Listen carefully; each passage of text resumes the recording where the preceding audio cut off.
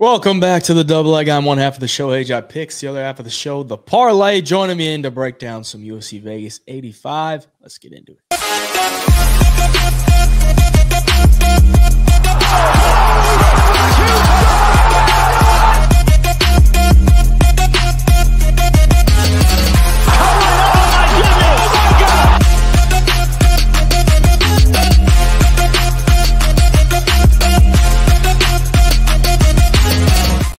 We're back after the weekend off, and we got some fights back at the Apex, 13 of them to be exact. Main event, Roman Dolidze, Nasruddin Imavov. Co-main event, Renato Moicano, Drew Dober.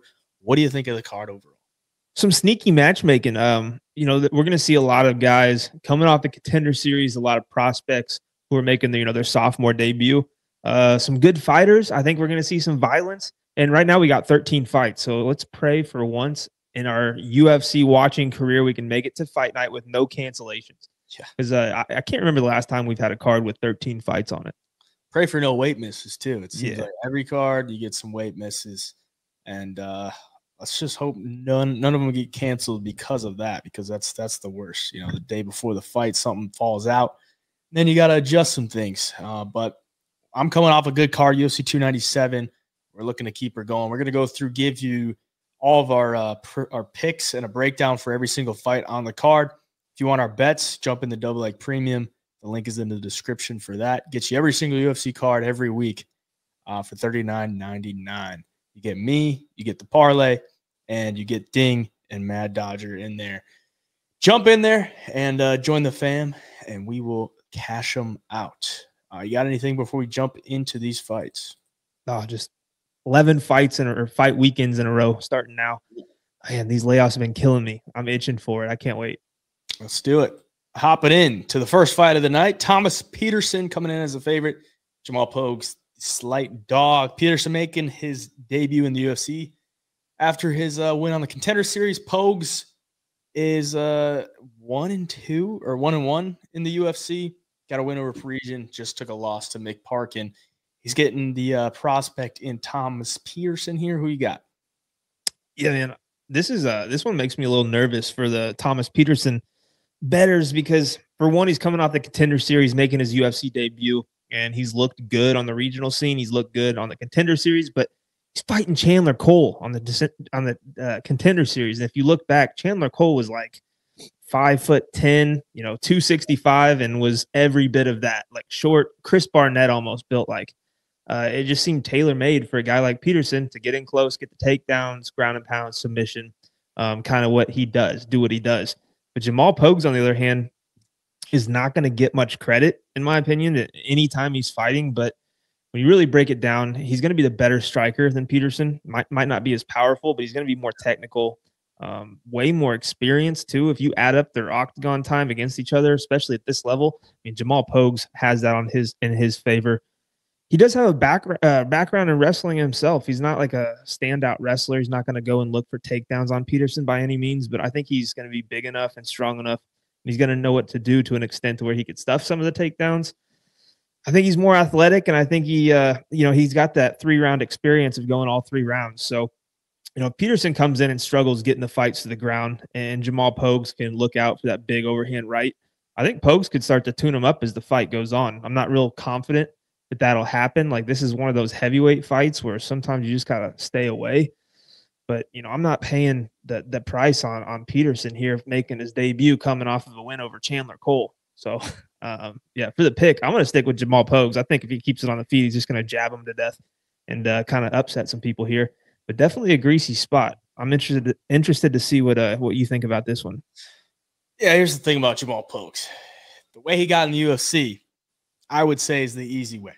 Okay, he was a light heavyweight, and if you're a decent light heavyweight and you pack on about 40 or 50 pounds, then you can make it into the UFC as a heavyweight because there's not a lot of them, and there's not a lot of good heavyweights. So if you go on the Contender Series as a light heavyweight, you get a win. That's what Jamal Pogues did. Goes back to the regional scene, takes a loss, then picks up a win, and then decides he's going to fight at heavyweight. And 2 years later, gets a win on the Contender Series as a heavyweight against a bum. Gets into the UFC, fights Josh Parisian, who's also a bum. gets a win in a very boring fight, and then gets a McParkin, who is okay, but he's nothing great. We saw in McParkin's last fight, he didn't look great. Like, he just barely squeaked by to get a win over another debuting Contender Series guy. And he lost that fight like so easily. He landed 36 significant strikes in a 3-round bout, got outstruck 95-36, and it just looked like he had nothing for him. And McParkins is not a world beater by any means. So I'm not a big Jamal Pogues guy, but I'm also not a big Thomas Petersen guy. Because Thomas Petersen has little to no striking. He's going to go in there, look for the takedowns. If he gets them, he's dealing with heavyweights who aren't as skilled, and he's a big dude. So if he gets on top of you, you're probably not getting up. I did show a good submission his last time out on the Contender Series. But other than that, it's just a lot of ground and pound finishes, like these guys that don't know how to get up, or Thomas Petersen's just so dang big and strong on top that they can't, and they end up wilting. So I don't really like either of these guys. I do think Thomas Petersen might have more of an upside, considering he does get you to the ground. He can finish you there. I don't think Jamal Pogues has much of a one-shot knockout power on the feet. And I just don't really see much of a pace that he sets. Like, he kind of just stands there, throws a jab, just throws a jab, throws a jab. There's no 1-1-2. There's no combination. It's just a lot of jabs. And in this one, I think Thomas Petersen probably gets some takedowns, maybe wins a decision. I honestly think Jamal Pogues is a type of fighter that is going to do everything he can to not get finished. So I think Thomas Petersen will do enough over 3 rounds to get the win, if not get a win inside the distance. But again, this is just low-level heavyweights that you probably don't want to get too invested on either side, because a lot of weird stuff can happen. Thomas Petersen will be the pick for me, but I'm not too thrilled about either side. I just realized Thomas Petersen's nickname is Thomas the Train. Thomas the Train. And he has a knockout loss to Waldo Cortez Acosta in the 3rd round, which kind of shows you, I mean, the guy's never really been past he's never won a fight that's gone past a round and a half. He's always finishing a 1st round or early in the 2nd. And when it did go to the 3rd round against Cortez Acosta, he's just gassed. He's getting touched up by the volume. I guess if Pogues wins, I think that's how it's got to go. It's got to go past the 2nd. Yeah, I think I look back at the Parisian Pogues fight, and Parisian was getting, like, anybody could take Josh Parisian down. He's got 46% takedown defense. And Parisian's not some great striker. But, like, Pogues had to go to the wrestling. So he had 5 takedowns against him. So I'm like, what does this guy have to offer? I just haven't really seen much at all. And I think Thomas Petersen's wrestling is good enough to get a win here. That's why I'll take him for the pick. But this is just a greasy one to start out the night. You got to stay away betting. Yeah, might want to stay away or look for some kind of prop there. Yeah. Markel Mederos coming in as the favorite against Landon Quinones, slight underdog. And Quinones made his debut against, what's his name? Nasrat Haqparast. I was thinking about something completely different, but Nasrat Haqparast, a good fight, landed 148 significant strikes.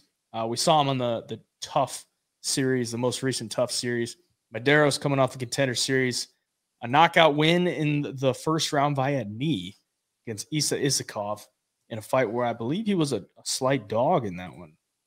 But either way, picking up a win and getting the shot in the UFC. Who you got in this one? Yeah, it's another greasy one. Like, from a betting standpoint, like, I don't know if I'd be willing to buy in on Mederos making his debut off the Contender Series, when all you saw was a quick 1st round knee, fight's over. Like, you didn't really get to see him, spread out his game plan or what he has to offer in mixed martial arts at this level, like at all. The fight was over real quick. I do look at his record, though, and you watch some of his fights. He's not fighting the best opponents outside of the UFC. Like, he's fighting in some good promotions, but his fight before the Contender Series was Justice Lamperez, who's 8-8 professionally. He's not fighting the high level guys. He does look good against them, and he's not like he's a very composed striker where he's not rushing things and making many mistakes in that aspect. You know, he's a strong guy. He's athletic. Seems like he's durable and, you know, has a good gas tank. But again, he's just not really faced adversity where you can really tell how well it's going to hold up when you got a guy in your face throwing good shots back at you and when you're getting touched up a little bit, which is exactly what Landon Quinones is going to do. Like we saw it against Hackprass. He looked good in the first. You know, he slowed down after the second round, but you know, he took that fight on short notice for his UFC debut against a guy in Hackprass who had like 10 fights in the UFC already. Like the level of competition these guys have been fighting is miles and miles apart. Quinones went from the Ultimate Fighter to fighting Hackprass. You know, landed 148 significant strikes on Hackprass. That's pretty damn good when you're talking about you know, a Hackprass who's a very slick boxer. So that impressed me in that fight. Yeah. I'll be interested to see now that he's got, you know, more of a full camp coming into a fight against a UFC debuter, Mederos. Man, I'm going to take another underdog here. I think Mederos could look really good early. I could see him, you know, we see it a lot with these debuters, maybe starting to slow down as the fight goes on. And when you get a big volume and pace guy like Quinones, who does hold some power in his hands as well, more often than not, that's the guy that I like to be sided with. So I'm going to take Quinones here as the dog. I'm with you. I think, you know, Quinones' only losses in his career are Muhammad Imavov, who was a killer at 145. And I mean, he's undefeated in the UFC. That was back in 2019. It was a split decision. And then the loss to Nasrat Haqparast. So I think the guy is definitely good enough to be a playable underdog here. And Mederos making his debut, we see it time and time again. Guys that come off the Contender Series come into the UFC. And it's just a different level of competition. And the guy that he beat on the Contender Series, Salikhov, he's a 34-year-old. Like, if he was any good, he probably would have, you know, gotten his shot a little bit earlier than when he was 34 years old. So I like Mederos. I like his style. But I think the value's on the dog here with Quinones, and I'll take him for the pick as well. The one thing, too, on the Mederos' side that I wish I could look into a little bit more is, dude, he's got so many canceled bouts. It makes me wonder about injuries and weight cuts and everything. It's like every fight he wins or loses, he's got another one scheduled, gets cut. I mean, he's got 1, 2, 3, 4, 5, 6, 7, 8 cancellations in his pretty short MMA career so far. He's got 9 fights and 8 cancellations. That tells me either, I guess, people are scared to fight him, or he's got injuries he deals with, and he doesn't cut weight well either. So it's interesting. Very interesting. Maybe people are just pulling out, so they don't want to fight him. Maybe he's just that good. But no. We'll move on to the featherweight bout. Jungyang Lee coming in as a favorite against Blake Bilder and another slight underdog. Bilder, 33 years old. He is now 1-1 in the UFC. Coming off the loss to the man, the myth, the legend, Kyle Nelson. That was his first professional loss. We'll see how he bounces back here. He's coming in as the dog. Do you think he gets it done, or is the South Korean going to get another win? I think it's a dog card, man. I like from just the, you know, a standpoint of, I guess, if you like these models and stuff like that, and you really look at statistics and everything, Blake Bilder is a perfect buy low spot. He lost his last UFC fight against Kyle Nelson, one that people didn't really see coming. You know, it's his only loss in his professional career. And, you know, you buy him low there because I don't think he fought to his potential. Kyle Nelson's probably a little better and tougher than people give credit for. I mean, there's a significant reach disadvantage for him, and he was definitely the smaller guy in that fight. But, you know, I feel like he's due for a bounce back here against Jungyang Lee, who, you know, has some experience in the road to the UFC and has fought some guys there that you've probably never heard of and probably can't pronounce their names. But, you know, the split decision he won against Za in his last fight was pretty damn close. And, you know, Za just implemented his game plan and put him up against the cage and held on for dear life. But, you know, we didn't really see what happens when Jungyang Lee takes shots or when he's getting his leg kicked off. And that's exactly what Blake Bilder is going to come out and do. And if you want to go to the grappling with Blake Bilder, I mean, kind of be his guest. He's pretty damn good in that aspect of mixed martial arts. He's got some good submissions. I mean, that's where he wins most of his fights. So, yeah, I just think this is a great bounce back spot for Blake Bilder. And if you're going to give me plus 120 on him, I think it's dog or pass here. Haven't seen enough out of Lee to be real confident in him. But I think Blake Bilder is a good mixed martial artist. He just had a bad fight in his last one, and he's going to bounce back strong here. Yeah, I'm with you here too, because I watched the Jung Young Lee fight, and he was like a -250 favorite. Ija just pretty much took him down a lot of these on a lot of his attempts. Like, there wasn't much action on the feet. I would love to see Blake Bilder go for the takedowns. He hasn't really gone to that a lot in his UFC career, but that is a path that I think he could exploit. And on the feet, he's a good enough stand-up fighter. I think his boxing is sharp. Could smash some leg kicks, get the leg damaged, and maybe then shoot a takedown. Look for some work there. I think this is just a guy it's technically his debut because it was a road to the UFC fight. Yeah. So it wasn't against a real UFC level guy. Ija is not a terrible fighter, but I do think Blake Bilder, some value on there as a dog. I'll take him for the pick as well. And I'm just hoping he shoots some takedowns. If he goes in there and just, has a boxing match like he did against Kyle Nelson, and that Kyle Nelson fight was just so frustrating to watch because he just wasn't really throwing much. Like, there was opportunities where he could go, and Kyle Nelson just wasn't able to, or Blake Bilder wasn't able to land on him. Like, Kyle Nelson is a big 145er, but I thought Blake Bilder would be able to get inside a little bit more. And I don't know, it was just very disappointing, but I think this is a decent bounce back spot for him at +110. I'll take him. We move on to the welterweight bout. Themba Gorimbo coming in as -240 favorite against Pete Rodriguez, sitting at +200. The man, the myth, the legend, Pete Rodriguez. Is he going to make weight? If there's one thing you got to look at here, is he going to make weight? Because he used to fight, or he wanted to fight at 155. And that was just a failed operation because he's not really, doesn't have the frame for 170. I mean, he's 5'9", doesn't have the longest reach. It's not like he's a grappler. I mean, he's a striker. And he wanted to fight at 155, tried that twice, couldn't do it. So I guess he's going up to 170. Should be able to make 170. Let's hope. But Themba Gorimbo, you see the frame there, 6'1". He's long. He likes to take the fight to the ground. Showed that in a lot of his, or two of his UFC fights. Goes for some takedowns early. On the feet, he's got some decent striking. And he's a big favorite in this one. Do you think he gets it done? Themba's got to go to the wrestling right away, in my opinion. Yeah. I mean, Pete Rodriguez is dangerous when you get into that boxing range with him, and he can close the distance, and he's a very explosive fighter. And if he can get inside, like, the guy has a ton of power. He doesn't make it out of the first round very often, win or lose. So again, I think for Themba, if you get to him with the wrestling early, you slow him down, make him fight off of his back, make him work back to his feet. I think he's going to be very, very well off going into that second and third round, because Themba's got some decent striking from the outside, but he's not like a real polished striker yet. And he's not the most powerful guy. He doesn't have the heaviest hands where he's going to put you out. But I mean, if he messes around with Pete Rodriguez long enough on the feet, he could be on the receiving end of one of those big shots. And, Pete Rodriguez does have the power to put anybody out. So that's the one thing that would make me nervous if you're betting on Themba Gorimbo here, is that he does get clipped in the first round just messing around with the striking. But if he has a good game plan, which I expect him to, he's got good coaches, he trains with good people.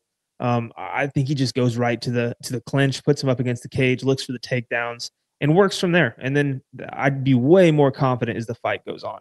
So yeah, I'm taking Themba Gorimbo here. But if Rodriguez has any chance to win this fight, it's by knockout. There's no way he wins a decision, in my opinion, with Gorimbo. So if you are betting on Pete Rodriguez, I mean, just take his KO prop if they're going to give you a decent number. But yeah, not too confident in him here. So yeah, Gorimbo's the pick for me, but probably not going to have him in too many parlays. I just haven't seen enough that I like out of him to be confident to lay my money on him. Yeah, the bright side on Pete Rodriguez, it's only a career loss, professional career loss, is to Jack Della Maddalena. The wins are the bums. And he does have a UFC win, but it was to Mike Jackson. So take that with a grain of salt. If you don't know who Mike Jackson is, he's not really a fighter. Pete Rodriguez was a -700 favorite against him. First round knockout. It was a nice performance.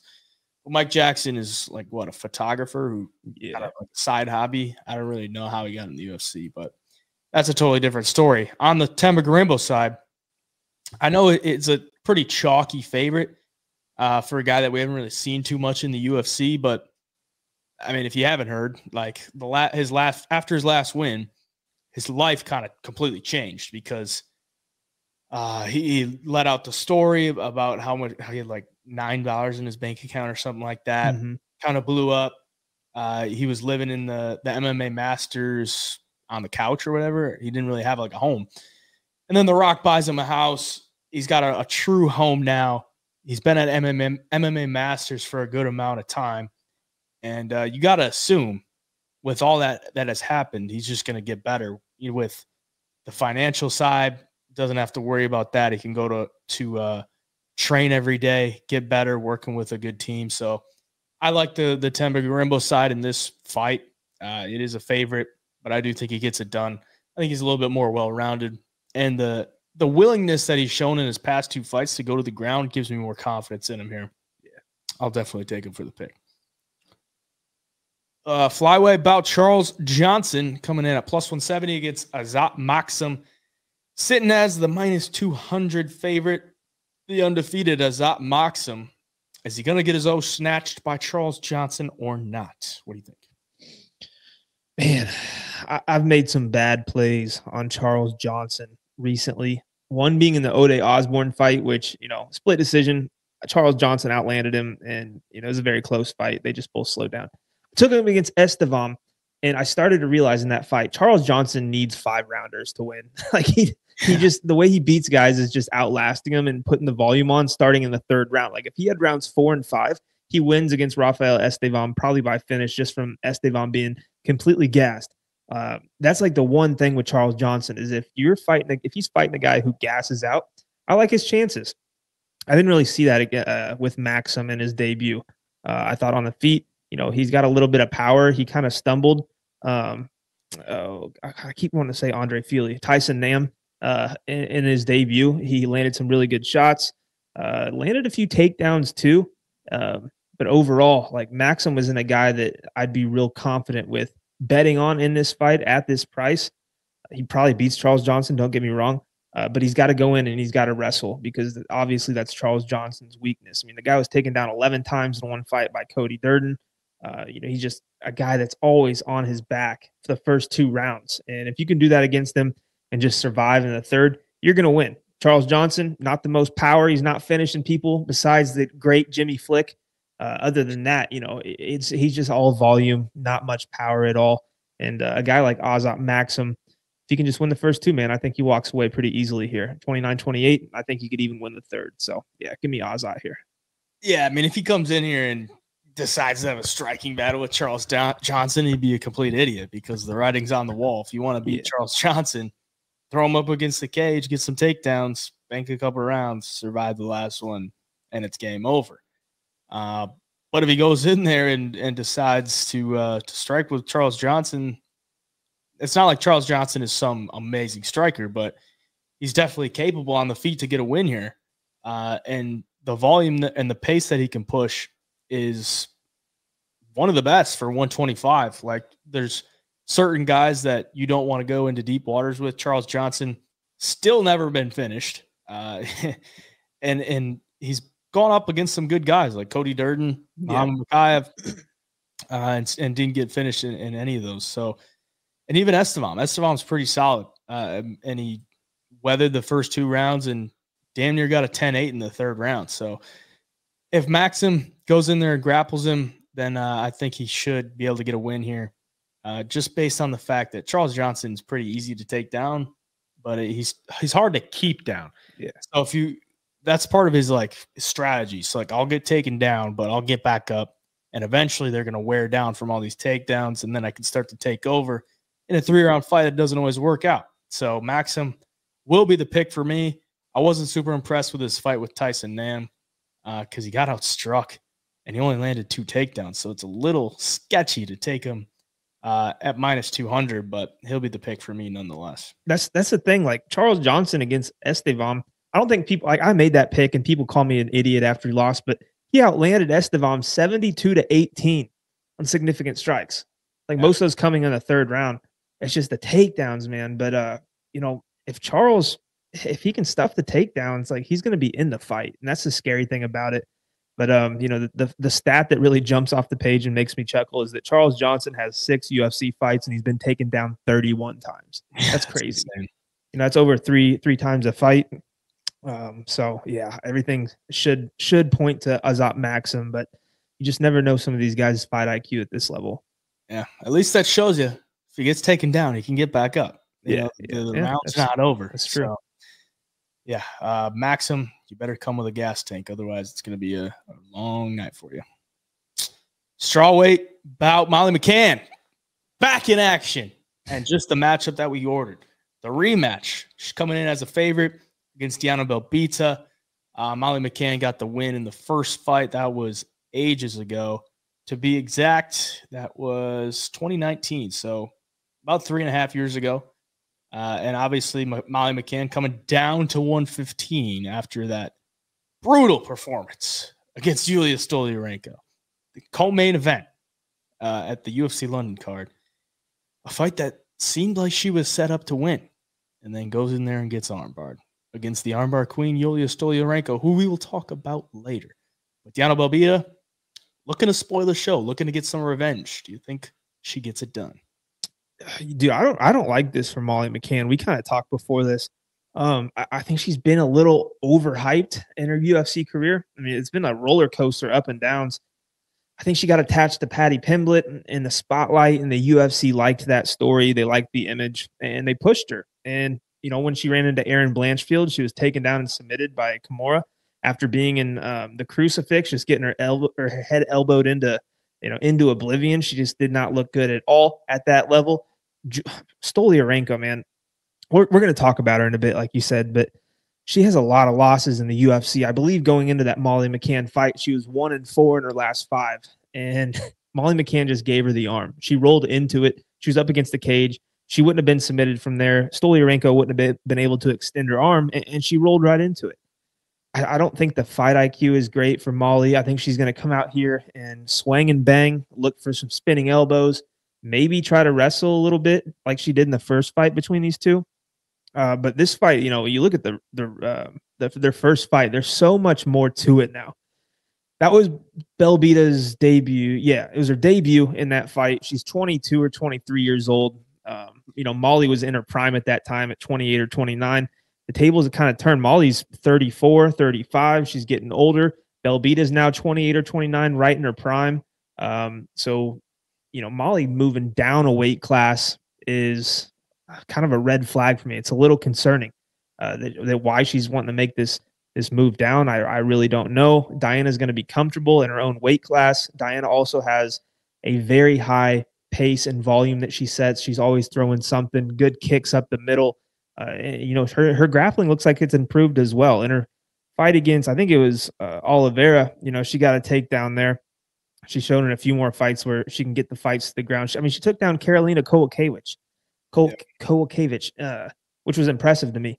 And she landed nearly 100 significant strikes. So that's a higher level of competition. I think she is getting better. I think this is going to be a whole different fight.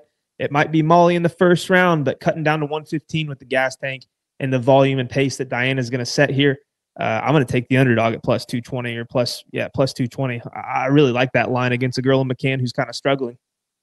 Yeah, this is one for Molly McCann where she needs it badly. Like, she's in a spot where if she doesn't get a win here, it's looking really bad for her because she's making the move down in weight. Cross your fingers that she makes the weight because at 125, she's severely undersized. She kind of relies on her power and just kind of her grit. Going down to 115, you think you're going to have an edge with the power and you're going to have a little bit more physicality with these 115ers, but Diana Belbita is going to have a 6-inch reach advantage, 3 inches in height for advantage for Belbita, so she's not really a small 115er. And, yeah, I just think Diana Belbita is kind of the value side in this one. Like, who's going to lay minus 275 on Molly McCann after what we just watched? Like, Stoliarenko isn't a world beater. Yeah. And McCann, she got her hype from beating up kind of cans. Like, I mean, you're knocking out, like, Luana Carolina isn't terrible, but that was kind of a fight until she knocked her out in the third round. Like, she had a great first round. Second round, Carolina's coming back into it, and then third round, she hits her with the spinning back elbow. What are the odds she's going to land 3 spinning back elbows in the UFC? I don't know, probably pretty damn low. And before that, she goes to a decision with Jeon Kim. Like, Jeon Kim's not good. And then after the Carolina fight, she knocks out Hannah Goldie. Hannah Goldie's not good. So right. Doesn't have like great wins. And Belbita doesn't have great wins either, but she's still going to be fighting at her normal weight class. And she can put up a good amount of volume. So this fight goes 3 rounds, and Yana Belbita outstrikes her by 10 or 15 significant strikes every round. Then I like her chances. And with Molly McCann, she has good offensive grappling, or good offensive wrestling, I should say. It's not really grappling. She can land some takedowns offensively, but defensively, she's got terrible takedown defense. And if Belbita can take her down, then she could be in a good spot to even, if the fight plays out on the feet, last minute of the round, go for a takedown and get it, secure that round. So I think Belbita at plus 220 is the side for me. I'll take the dog. If you're betting Molly McCann at minus 275, good luck to you. But I wouldn't want to be you. That's what I got on that one. Yeah. Last thing I'll say too that I forgot to touch on is, Diana's 3 inches taller here. She's got 6-inch reach advantage in this fight as well, and obviously had it in the first fight, but she's got more experience now. I feel like she's going to know how to use that reach advantage a little more. She's going to learn from the last fight, like what she did wrong, what got her in the bad situations. And I think that, like you said, that Belbita is the value side. I think she's got way more upside. She had more room to grow and learn from her last fight since the last time these two met. And Molly hasn't really changed. Like, her game plan's always the same. I feel a big upset coming here, and I'm going to be on the Belbita side. It's a no-brainer for me. I hope it hits so bad. Last thing I hear. Belbita was a plus 130 underdog against Carolina Kovacevic. Granted, she definitely lost that fight, pretty easily lost that fight, but I would take Carolina Kovacevic at like minus 200 against Molly McCann. Oh, all day long. Like, all fucking day. Like, Carolina is a very solid 115er, and Belbita was only a plus 130 dog. So I'll take the dog, and so are you, and I'm sure we'll probably have a bet on it. Oh, yeah. Flyweight bout, Luana Carolina coming in as the very slight underdog against Yulia Stoliarenko. We just talked about her, and this will be her second fight at 125. I was shocked that she could really make 125, and she looked damn good. First round armbar against Molly McCann. We just talked about it. And Luana Carolina was a victim of Molly McCann, and since then, she took a loss to Joanne Wood, and then took a win against Ivana Petrovic her last time out, where she was a plus 200, around plus 180, plus 200 dog. And that was the double leg pick of the week. The free pick of the week. Last time Carolina fought was her money line plus 200, and it cashed. Are we going to take her this week or not? I think it's time to hop off, but maybe not even hop off and pick Stoliarenko. I'm having a hard time getting a good read on this fight, because at first I thought if Stoliarenko gets the fight to the ground, she's going to find the sub and she's going to get it done. But I watched, Carolina's last fight against Petrovic. She looked pretty good on the ground. Like, she looked very good in the scramble. She knew where she needed to be positional wise. And I was kind of impressed. And if the fight stays on the feet, I think Stoliarenko's obviously got the power, but the kickboxing and the volume and accuracy is going to be with Luana here. Like, she's going to, in my opinion, pick her apart, from maybe not with the most power or any damaging shots, but she's going to land the more volume for sure. Oh, yeah. But Stoliarenko is just kind of this warrior that's just going to march forward. You watch some of her interviews. She seems like a badass. She seems like she wants it. She's always working hard. She's just a tough out for anybody. Like, she's lost some fights, but at the same time, like, she doesn't go away easy. She is probably the more dangerous fighter for sure out of these two. And in women's MMA, like, I have a thing where if I'm going to pick and bet on a woman between, Luana Carolina and Stoliarenko, I think you have to take the one that's more dangerous and who has the finishing ability, which is definitely Stoliarenko, in my opinion. All it takes for her is one takedown, or even if she pulled guard, like she's so dangerous off her back with the arm bars and everything. She's got like a ridiculous amount of arm bar wins. So, yeah, it's very, very hard for me to choose this fight. Early in the week, I was on Luana after watching more tape and seeing Stoliarenko kind of riding this high off of beating McCann like that first round sub. Like, I have to take the girl who's got the more finishing upside here. Yeah, it's to be exact on Stoliarenko, 11 wins, 10 submissions, all arm bars. So if Luana Carolina hasn't been drilling her arm bar defense, she would be a complete idiot. But this is a really clear fight as far as styles go. Like, Stoliarenko wants to get you to the ground. Luana Carolina wants to stand and strike with you. So it's going to come down to who can implement their game plan the most. And I would probably bank on Stoliarenko getting the takedowns at the apex in the smaller cage. I think the move down to 125 is really good for her, because at 135 and sometimes at 140, she was fighting at these just big girls at 135 and 140 that her size and her style just didn't really work well for her there. I think at 125 it works a lot more well. Carolina, she's got 73% takedown defense. And then you just look at like who's taking her down. Like, she got taken out twice by Joanne Wood. Joanne Wood's not a very good wrestler. Molly McCann took her down twice. I did say she had good offensive wrestling, but still Molly McCann. And then twice against Ivana Petrovic. And Petrovic was this like sort of hyped up prospect coming into the UFC. That's why she was the favorite.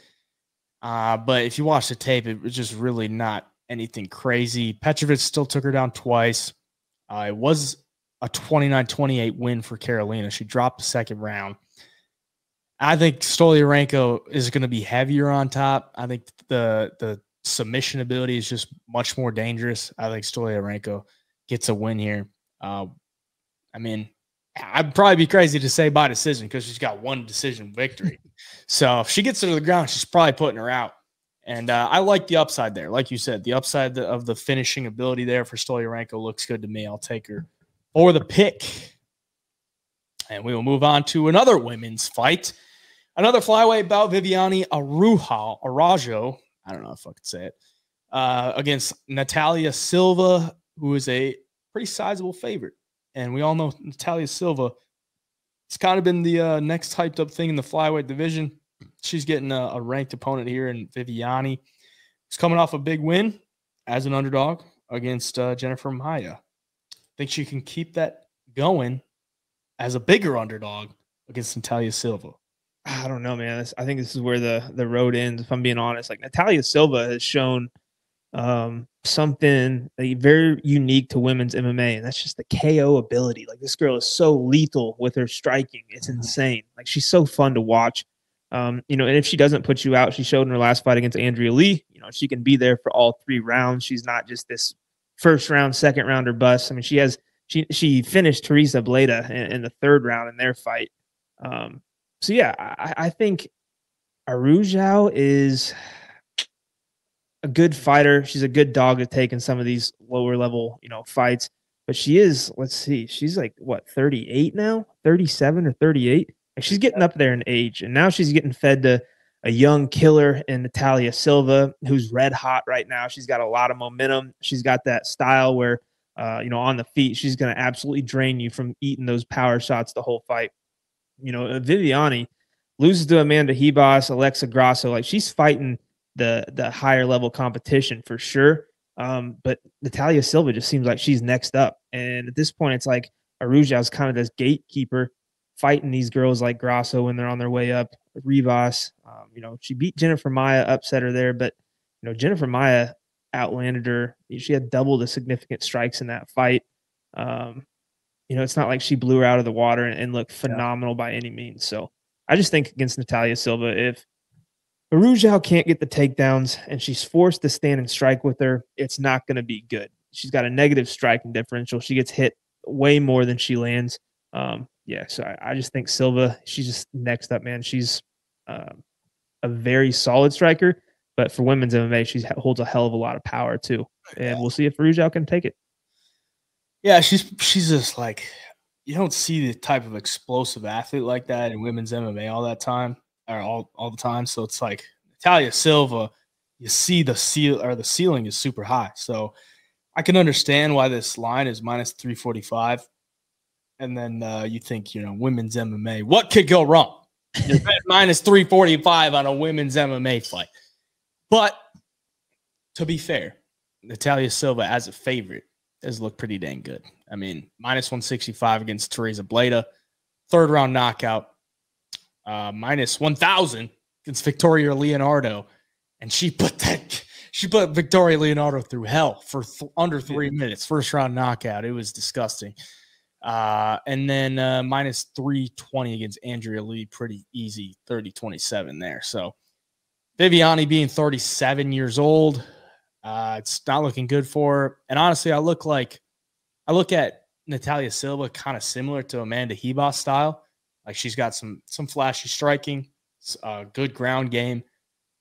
But I think Natalia Silva is like a little bit better than Amanda Ribas and not as hittable. That is the big thing. It's like Amanda Ribas pretty hittable. And you look at Natalia Silva, she absorbs 2.23 significant strikes per minute, lands 5.2. So she's hitting people and she's not getting hit. And if Viviani's going to go to the ground game, try to look for the grappling like she did against Jennifer Maia, Natalia Silva in her debut fought Jasmine Jasdavicius, who has a really good ground game, really good takedown game. And she didn't take down Natalia Silva a single time. So I would expect, and she fought Teresa Bleda, who's also a very good offensive wrestler, and only took her down once. She's got a 92% takedown defense. So I think Natalia Silva gets a win here. Women's MMA chalk, you don't love it. Might want to look for some type of prop, whether it's decision, or maybe she even finds a knockout. But in Viviani's career, she's only been finished once by knockout. That's in 17 fights. This is women's MMA, so you probably don't want to get too crazy on those knockout props. So I'll take Natalia Silva for the pick, and I think she gets another win here. Welterweight bout, Gilbert Urbina coming as the minus 200 favorite against Charles Radtke, the man, the myth, the legend, with the post-fight speech. Coming in at plus 170. Who are you taking in this one? Radtke's so lucky that Manel Kopp, who has a way bigger name than him, dropped the same word to take the heat off him in that fight, or not on that fight card. But this is another fight where I'm not going to be shocked if the underdog pulls it off here. Like Urbina, I think people are high on him, and it's like the opposite of the buy low. This is almost like a sell high for me on Urbina. He comes out in his last fight as a near pick'em, I believe, maybe just slight favorite, and it was another one of our plays of the week. And he beats Orion Kosi, who was injured. Come to find out, like you watch some of his interviews, he was not confident going into that fight. I remember I actually interviewed Kosi his fight before that, and he talked about all these injuries he had. And I remember fight week in the media day, he was still talking about him. Like he shouldn't, he almost pulled out of this fight. And he goes in there and he gets beat up in the first round and then takes the body shot in the second, gets dropped, fight's over. That's all she wrote. But like Urbina going from Orion Kosi to being a big favorite here against Radtke. I mean, Radtke's not anywhere the level of Kosi. Like he's levels above that, in my opinion. He's a smart fighter. He went in there against Blood Diamond in enemy territory and just suffocated Blood Diamond. He didn't give him any chance to use his offense, put him against the cage. Yeah, it might have been boring, but he was very effective with it. And even at space, like he beat Blood Diamond at his own game with the striking too. Had Blood Diamond wobbled, he had him tired. He did everything right and everything he needed to get that win. Like he didn't really chase the finish too hard and gas himself out. I just liked a lot of things I saw out of him there, regardless of who it was. Blood Diamond has some losses in the UFC, hasn't looked good at all. But Urbina doesn't have the most experience either. Like he's definitely in his last 3 fights have fought better competition. Has the loss to Brian Battle where he got submitted in the second round. That's a little bit of a red flag against Radtke for me here. He gets flatlined by, I don't even remember if it was flatlined, but knocked out by Trayshawn Gore.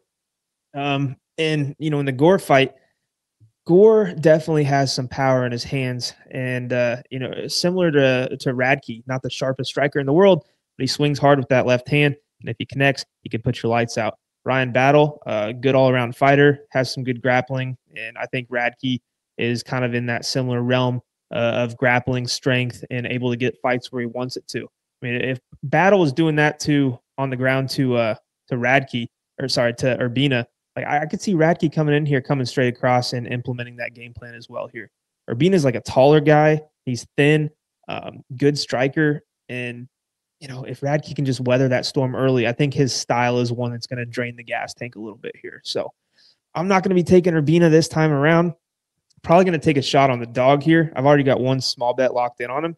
I don't know if I'm confident enough to raise it over 1 unit, but I just like Radtke's style against an Urbina who might be getting a little overhyped here. I mean, he's 1-2 in his last 3, and that wins over Ryan Kosey. So I don't know.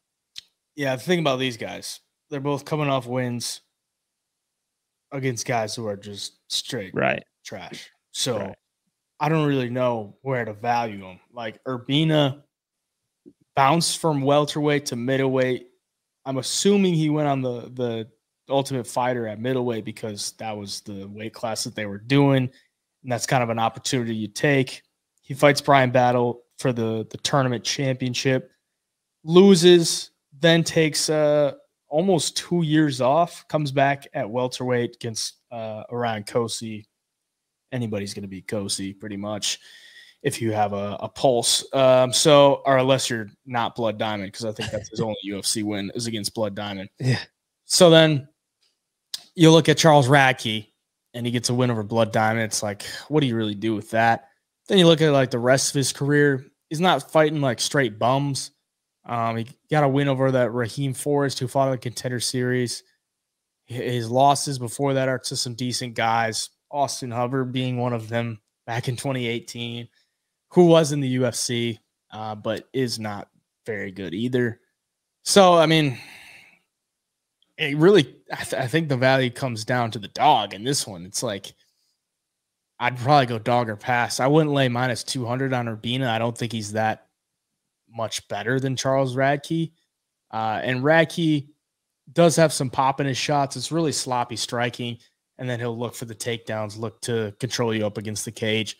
Urbina against Kosey was kind of like more active on the feet, kind of wore him down, get some takedowns, threatened a submission, and ultimately got him out of there after he wore him down in round 2. So I'd probably take Charles Radtke for the pick. I'd say I'd chalk it up to a dog or pass. I think the line has moved a lot in Urbina's favor, and I think it's kind of just past the point of no return. Like, if you got him early, like that's a solid. I think he opened at like minus 160 or something, minus 150, somewhere around there, and it kind of steamed up towards him. So at this point, I'm like not really interested in taking it. So for the pick, I'll take Charles Radtke. Maybe we get there from a betting standpoint, but he'll be the pick for me. Middleweight bout, Mahmoud Muradov sitting at plus 150 against Aliaskhab Khizriev, sitting at minus 180. The undefeated Dagestani taking on Mahmoud, both men 33 years of age. You see the height difference there, and not much of a reach difference, but undefeated Daggy. You know what he's going to do. You see the beard. You see no mustache. You see he's a Dagestani. You know what he wants to do. Mahmoud Muradov probably knows what he wants to do as well. So comes down to can Khizriev get the takedowns? What do you think? Do you think he does it or no? Oh, man. It's another one of those spots that makes me a little bit nervous taking him at this price. Like, I wish this was more of like an evenly matched or an evenly lined fight, like minus 120 plus 105 or something. I don't know. And I'd be a little more confident in taking him. It's just a little chalky right now for me, for him coming off of a win on his debut to Dennis Tululin. Like, Tululin's kind of been beaten up by everybody. He did look good in the fight, though. He showed not only the grappling and wrestling skill set, but he showed how heavy-handed he is on the feet as well. He's a southpaw. His boxing looked pretty good to me against Tululin. Like, Tululin is not a great fighter, but if he is one thing, like, he's a good boxer for MMA. He's got good MMA boxing. He just doesn't take the shots well, and he doesn't grapple well. But Khizriev, man, if he gets the takedowns in this fight against Muradov early, I think he sets himself up for a lot more success in this, because Muradov's a dude that walks around, he's a big guy. He's got a lot of muscle. And as fights go on, he's a little slows down just a little bit. I mean, Kyle Barallo kind of exposed that a bit when he was able to take him down and just wear on him with his takedown in that fight. Mearshart took him down 3 times and submitted him.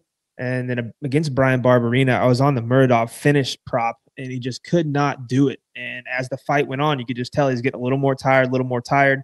And, he started shooting takedowns of himself and taking Barberina down and just never could pull it off. If Khizriev comes in and stands and strikes with Muradov, the size difference and the reach difference is going to be to a disadvantage for Khizriev, in my opinion. If he wants to win the fight, man, just take him down early, or at least try to get him against the cage, slow him down, because at the end of the day, Muradov is an explosive fighter. He does have some power, as well as Khizriev. I just think, coming in here as your first true test in the UFC, I think you just got to stick to your bread and butter right away. And if he does that, I think he gives himself a good chance to win this fight. Yeah, this is one where an undefeated Daggy at -180 looks very tempting. And the 2 years off, because the last time we saw Khizriev was his debut, and that was March of 2022. So it's almost 2 years off. He's had one canceled bout in between then. That was last year, September 23rd.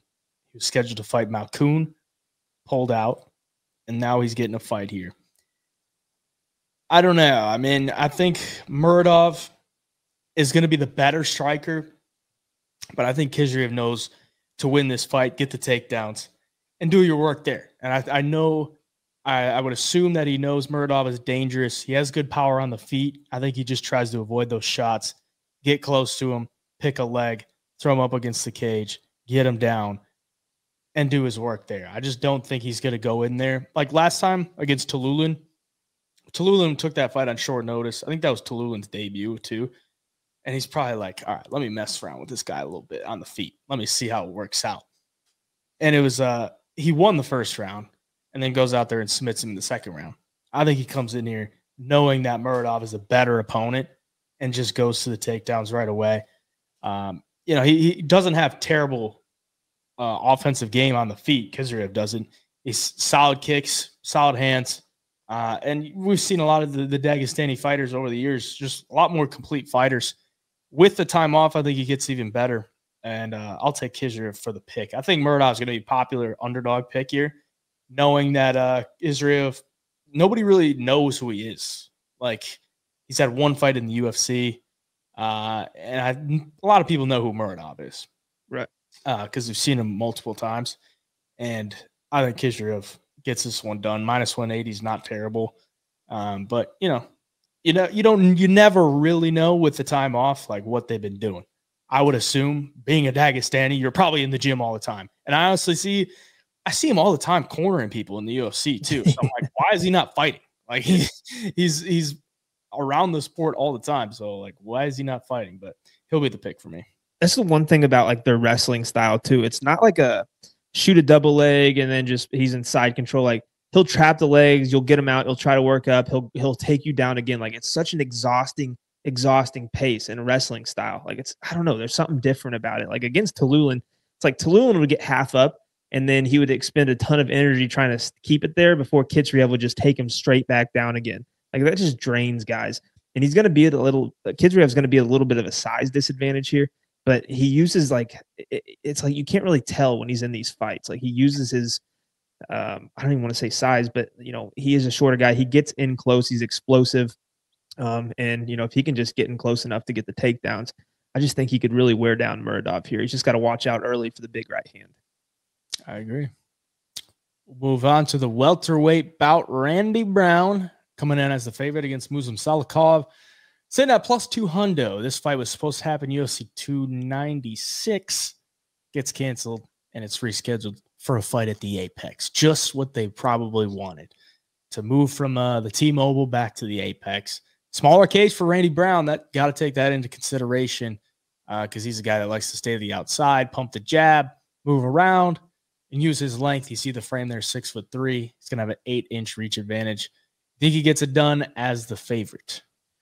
I think he does. And, Salikhov's got some really slick striking. I like that style. It's fun. It's a little change up from, any other fighters whose names ends in an OV. It's like you don't really expect this Russian fighter to come in here and throw these spinning kicks and stuff like that. But it is fun to watch. However, he's just a tad older now. And when you fight a guy like Randy Brown, who is good, he's got good volume. He's going to hit you to the body quite a bit. He's very, very long. He's hard to reach at times if he fights from the outside. And the one thing that really jumps off the page to me when I look at Salikhov's recent run in the UFC, he loses to Dalby. He's extremely gassed later in that fight, like just so tired. Surprised that Dalby couldn't put him out. Beats Andre Fiallo by KO, who everybody has beat Fiallo by KO now. It's like 4 or 5 in a row KO losses for him. Gets knocked out by Li Jingliang. And then his 2 wins before that is Francisco Trinaldo, who was like 43 at the time, and Zaleski dos Santos, who is a stud, but also, damn near 40 years old too.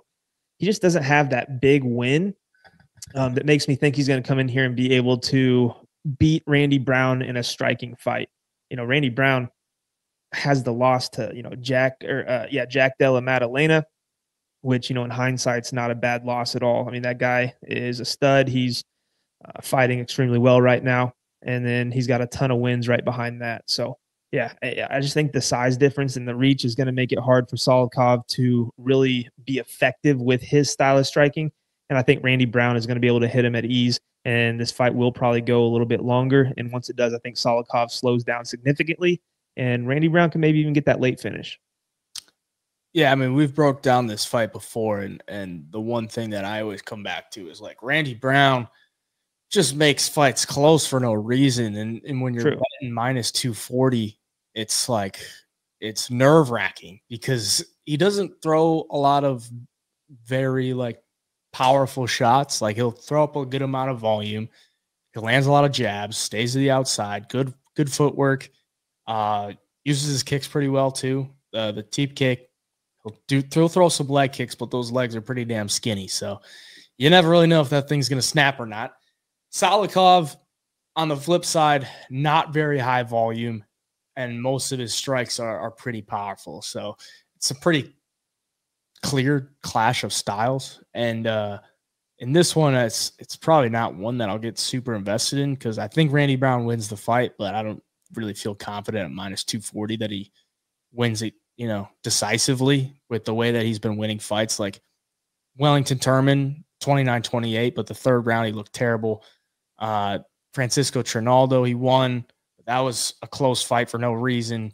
Chaos Williams, same thing. And it was just a lot of these fights where I'm like, you could be winning these 30-27, but for some reason you take a round off or a round that you should have won. It gets way too close, and I don't necessarily like him at the chalk here. Salikhov being 39, I don't like that either. And granted, his losses are to Dalby, who we've seen be an absolute beast, and Li Jingliang, who is a very solid opponent. So, I don't know. For betting-wise, I wouldn't bet on Randy Brown. I'd maybe chalk it up to a dog or pass, but I do think Randy Brown wins, so he'll be the pick for me. Co-main event, Renato Moicano. Money Moicano coming back as a minus 145. Favored against Drew Dober, sitting at plus 115. 35 years of age for Drew Dober, 34 years of age for Renato Moicano. Both guys, a lot of fun to watch fight in the octagon. This should be a banger. I'm looking forward to it. It's a good co-main event, especially for an Apex card. Who you got? Yeah, it's an interesting one. I think there's only 2 ways this fight plays out. It's Drew Dober by KO or Moicano by submission, if I'm being honest. Like, I don't think either of these guys are going to decision. I mean, look at Drew Dober. His last 5 fights have all ended by KO. 4 of those he's won. I mean, he's knocked out Terrence McKinney, Rafael Alves, Bobby Green, and Ricky Glenn, and then he gets chinned for the first time in the UFC to Matt Frevola, which, Matt Frevola just lost to BSD, but regardless, he's got some of the heavier hands in the division in the whole entire UFC. Like, the guy has some serious power. I don't think that's Moicano. Like, Moicano doesn't have a single knockout in the UFC, maybe even his career. Like, he's a grappling guy. He's got great submissions. I think his last 4 wins all do come by submission. But what concerns me here is he's been off for 450 something days. He beats Brad Riddell by submission in the first round pretty early, and that was in November of 2022. So coming back to a guy like Drew Dober, like I don't know if that's the guy you want to come back if you have any kind of ring rust or anything. A guy who's going to push a ridiculous pace, a guy who's, I mean, he's kind of like a gnat, dude. You can try to hit him off you, but he's going to be right back in your face throwing shots. I don't know if Moicano's really got the offensive wrestling to go in there and take Dober down to get him in the positions he wants. I mean, Dober's doesn't have the highest takedown defense, but he's also fought a shitload of grapplers in his UFC career, like Islam Makhachev's, guys like that who are constantly looking to take you down. So I think his wrestling is good enough. His jiu-jitsu, he's definitely been submitted a few times in his career. But if he can just stuff the takedowns, I don't think Drew Dober is going to mess around with any of the clinch or anything like that. I think he's just going to stay in his face and throw shots. Maybe put him up against the cage for a minute, but go back to teeing off on him. And, Moicano has been knocked out, I want to say, 3 times in the UFC so far against good opponents. But, he has shown where he can be chinned. So if Dober can land some of those big shots like he did against Bobby Green or Ricky Glenn, it's going to be a long night for Moicano, in my opinion. Yeah, I mean, Giga Chad Dober. I mean, you're not. We thought you couldn't knock him out. Matt Frevola proved otherwise, but I don't think Moicano's knocking him out because he just doesn't have a single knockout in his career. And we've seen Moicano's stand-up game progress over his career. Like, I would say he has pretty solid stand-up at this point because he's fought a lot of good competition like Jose Aldo, Korean Zombie, Calvin Kattar, Brian Ortega, Rafael Fiziev. Like, he's fought a lot of good competition. So he's good. He's had to improve every aspect of his game. Obviously, now it's the strong suit of his game is still the submission ability. And the wrestling it's leaves a little bit to be desired because with that great submission ability, if he had some really solid wrestling, like he'd be an absolute beast. And in this one, it's like, I just think Drew Dober is going to be able to walk him down. He can eat those jabs or those 1-2s from Moicano and just keep coming forward, rip some body kicks because it's going to be southpaw unorthodox. And that body kick's going to be there. Drew Dober's got great kickboxing, great Muay Thai. And I think that'll be the difference here. I think Drew Dober's everything that he lands is going to be more significant than Moicano. I don't think Moicano's going to be able to take him down and get a submission. And on the flip side, like we're talking Moicano facing really good strikers. Drew Dober's been in there with a lot of good grapplers. And he's been submitted a good amount of times, but eventually, that proves to be learning lessons, like submitted by Makhachev, submitted by Benil Dariush, and OAM. So, I mean, those are 3 of the best in the world. And Moicano, I think the path to victory for him is to get a submission. I think Drew Dober could win by knockout. I think he could win a decision because if you look at the Moicano RDA fight, Moicano got his head boxed off. Like he was getting beat up everywhere, and he survived for 5 rounds. So maybe Moicano can make it to the scorecards if Drew Dober is putting it on him. But then you look and see Drew Dober doesn't have a win by decision since 2018. So if he lands on you, it's going to hurt. And I think he will land. I do think it will hurt. I think Moicano will probably get knocked out. So Drew Dober is going to be my pick. Another dog. Picking a lot of dogs on this card. So that's the thing. Like for Moicano, like you do look at his knockout losses. It didn't take any of those guys that long, or at least it didn't take them many significant strikes to get to the knockout. Fiziev, first round, threw 21 significant strikes. Korean Zombie, 16 significant strikes. I mean, he just put him down with that right hand, like very, very fast. Jose Aldo, 26 significant strikes. He had the KO. It's like you put a guy like Dober in there who throws some volume, but everything's with power. It's like all it takes is just 1 or 2 of those to land, or even just clip him and get him wobbled. If Drew Dober wobbles Moicano, I don't think the chances of Moicano surviving the next sequence are high at all. Yeah. It just seems like a matter of time in this fight for me. I agree. I like Drew Dober this week. That brings us to the main event. Roman Dolidze coming in as a slight dog against Nasruddin Imavov, sitting as the favorite. Pretty solid main event here. I mean, they're not like 2 massive names, but they're 2 exciting fighters. Imavov, flashy striker, going to stay to the outside, and has really shown a good offensive wrestling game and a pretty solid submission game as well. Dolidze, 35 years old, he went on that tear where he was just finishing everybody and cracked into the rankings with a win over Hermanson on short notice. And then he took a loss to Marvin Vettori last year in March. It was a loss by decision and kind of a controversial one. Like I had a win in round 1. I thought round 2 was pretty close. I think Vettori won round 3. I think it really comes down to round 2.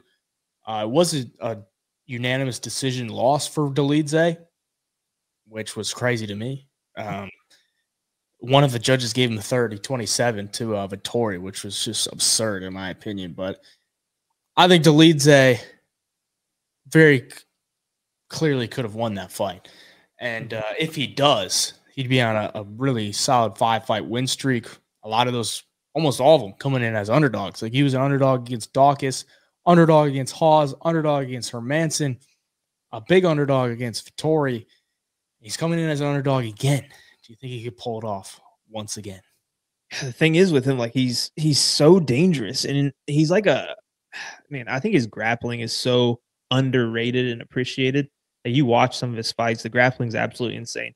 He almost looks like Paul Craig in there or something like that. Even like the looks, to where he can just pull these submissions or get in good positions like at the drop of a hat. Like he just pulls things from up his sleeve that you didn't know guys could do. I mean, I was at his fight against Jack Hermanson, and he's kind of getting boxed up a little bit, and then Jack Hermanson gets the takedown, but the scrambles, he had him in like I want to say it was like an arm bar and then a triangle and then into like a calf slicer.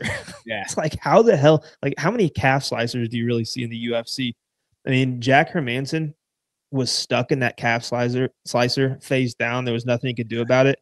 And so Roman Dolidze got the TKO, but he would have got the submission if he would have just squeezed. Such a helpless position, dude. Oh man, it's like you can't move. Your face down. It's like you literally can't do anything. Like I'd be very curious to like ask someone who's like a Brazilian Jiu-Jitsu black belt, like how do you get out of that? Like, I don't even know how. Yeah.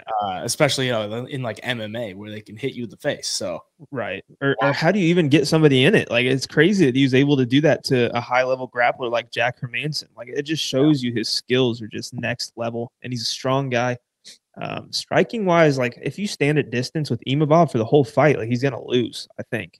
And unless he goes way deep in the fight and Imavov gasses, but Imavov's fast, he's technical, throws great combinations on the feet, decent volume as well. And Dolidze, that's just not the type of striker he is. Like he's more of a patient guy who's going to pick at the big shots. He's not going to, jab you up and hit you with 3 to 4 shot combinations.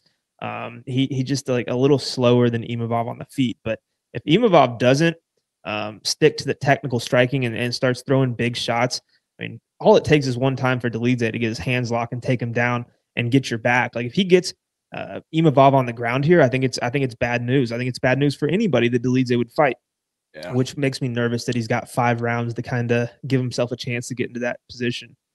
Imavov in a 3-round fight, I think this is him all day long, but it is 5 rounds. Dolidze has just kind of got that dog where he's going to be there for 5 rounds, tired or not. And if Imavov makes a mistake, slips up and finds himself on the bottom, I think it's bad news here. And, for the pick, I do think Imavov probably pulls it off. But, man, betting-wise, he's not going to be in any of my parlays or anything like that at all. Dolidze is just way too dangerous. Yes, it's such a scary thing if you're going to go to the ground with Dolidze. So if you're Imavov, bro, like just stay to the outside. Yeah. I think you cruise to a 5-round decision victory by just staying active from the outside, kicks. Honestly, make it boring. Like just make this fight super boring and you win it. But Dolidze, if he gets you to the ground, or even if you take him to the ground, like you're in big trouble. And it's not really like he doesn't really get a ton of credit when you think of like the best grapplers in like the UFC, but the little times that we've seen him in the UFC, like the dude is dangerous. Like I don't even know where he's coming up with a lot of this stuff. He gets put on his back and he's like already got you in an arm bar. And then you're like trying to pull your arm out, and then he switches to the leg and you're like, oh my God, my leg is about to get torn off. So Imavov, the thing that scares me about Imavov too is like he's been working his wrestling a good amount in his last few fights. Like he took Chris Curtis down 3 times in a round and a half, and then he took Buckley down twice. So if you're Imavov, I'm like, don't even try to take him down. Like just stay to the outside.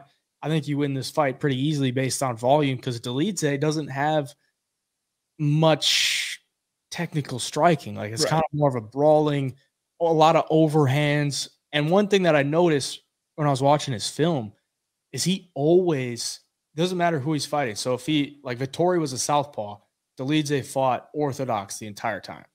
And then you look at Hermansson fight. Hermansson's orthodox. Dolidze fought southpaw the entire time. And then you look at Dolidze versus Phil Hawes. Phil Hawes orthodox. Dolidze was southpaw the whole time. So he's always going to be.